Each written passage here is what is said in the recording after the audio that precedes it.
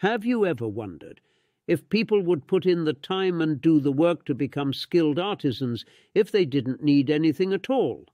I think we're here in this beautiful and diverse world to see what we can become.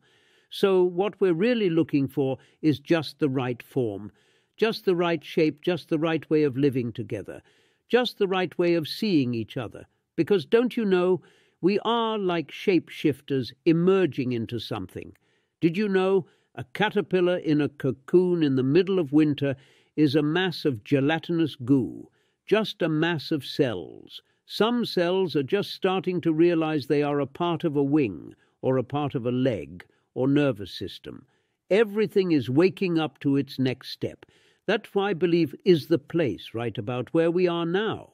We don't at all know what we are becoming, but we suddenly realize that we are becoming something different, and we need to work together now in order to survive.